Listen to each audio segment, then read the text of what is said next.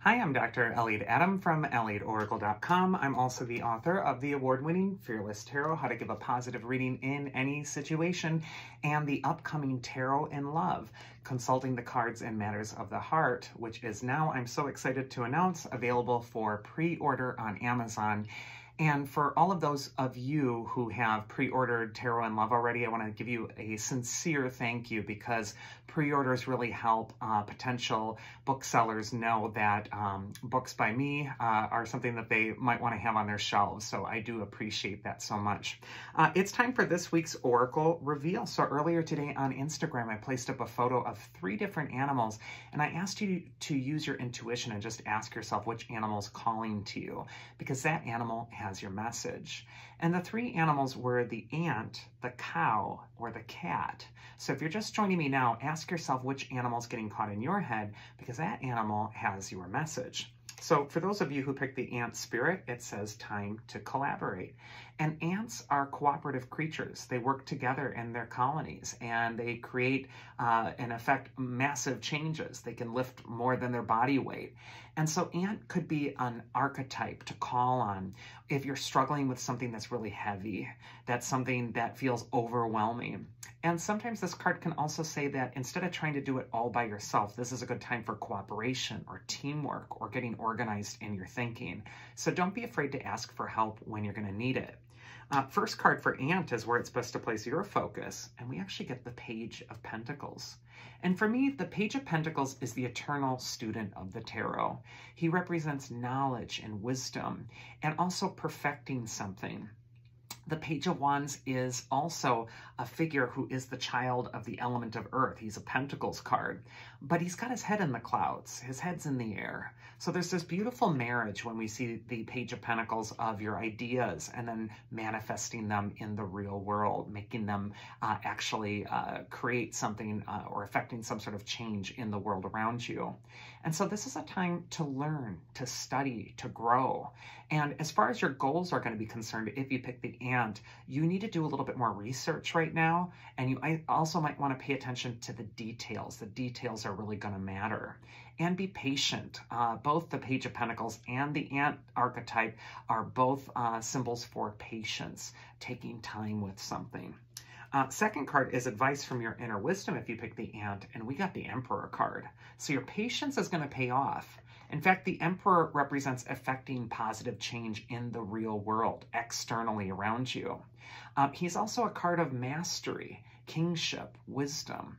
And I just feel like if you take the time right now to really learn about what you're trying to do, and if you really get those details, and if you're patient with this, eventually you're going to be the master of your own dominion. And the Emperor can also just tell you to know when the right time to act is. So make your preparations, absolutely. Take your time, be patient.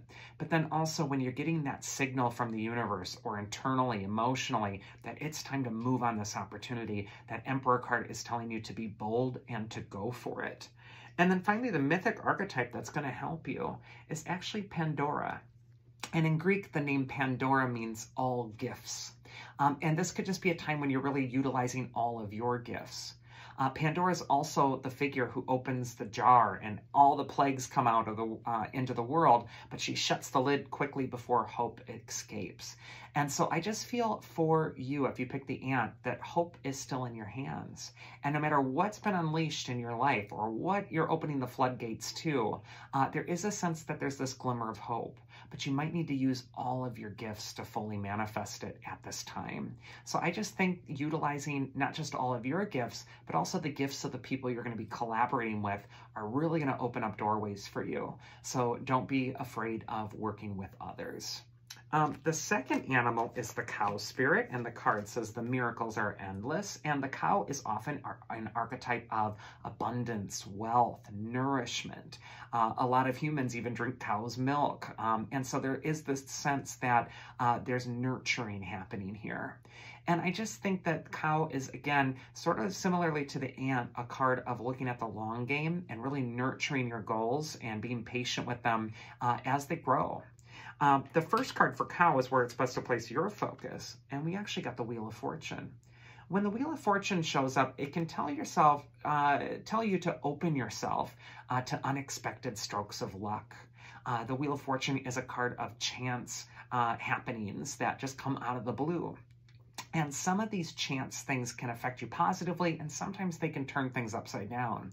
And the importance of the Wheel of Fortune is not getting on the rim of the wheel and going up and down with every changing circumstance, but to get to the hub of the wheel, the center of the wheel. Let all the changing circumstances happen around you and stay tethered to your spirit, to your center. This is going to give you the wisdom to withstand whatever changes in fortune come your way.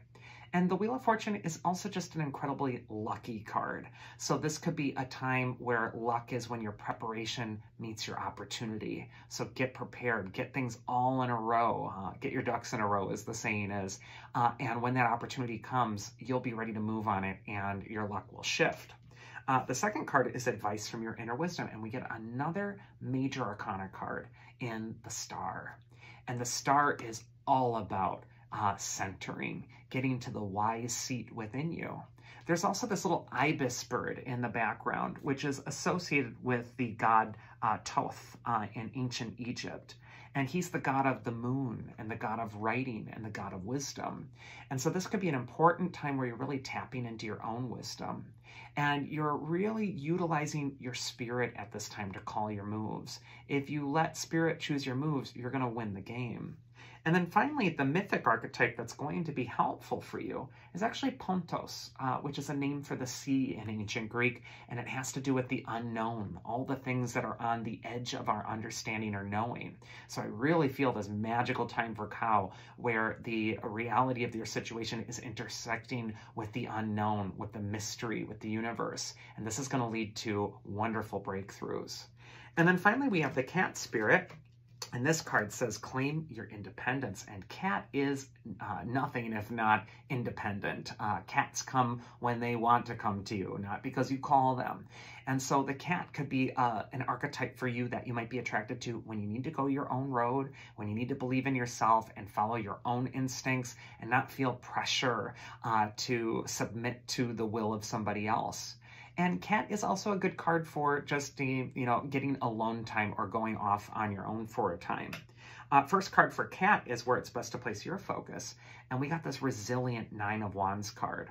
The figure on this card has been bumped and bruised by life. He's got a bandage on his head, and yet he's still standing. And he's taken the 9 wands that he's gathered, and with 8 of them, he's built a fence behind him.